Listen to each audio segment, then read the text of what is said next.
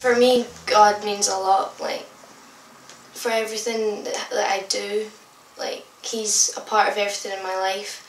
and I don't think I could do as many things as I do and the things I have done without God's help. Like, for instance, at school, in primary, I was quite badly bullied by this one girl, and I didn't know how to cope with her or how to talk to her or how to stand up for myself.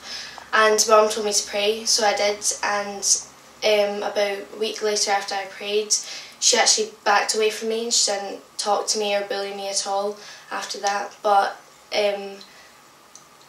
after that, she got her older brother on me, which wasn't too good because he had mental health issues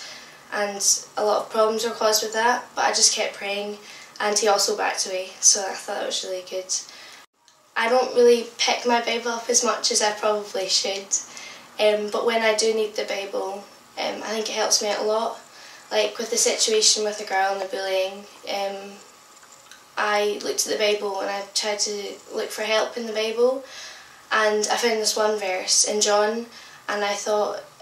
that it really kind of helped me through it, because I keep reminding myself of that verse,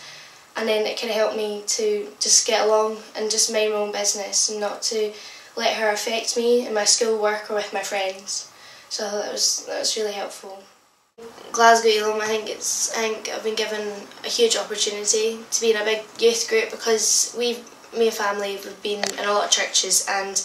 probably the biggest amount that we had in the youth was probably 4, and they were all related, which didn't really help.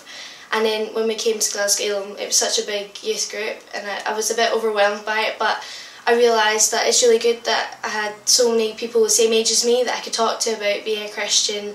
and like all the problems I have. I think it would be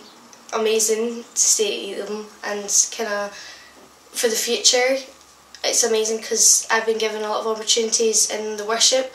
and as I've been growing up as a Christian, I've always wanted to be a part of the worship team and sing with them as well, and I'm really, really grateful that I've been given the opportunity to sing. And also I've been given the opportunity to be in the ministry team, which is also an amazing opportunity, as I've always really wanted to do that as well. So I think I wouldn't be able to do it without Glasgow Elim's help.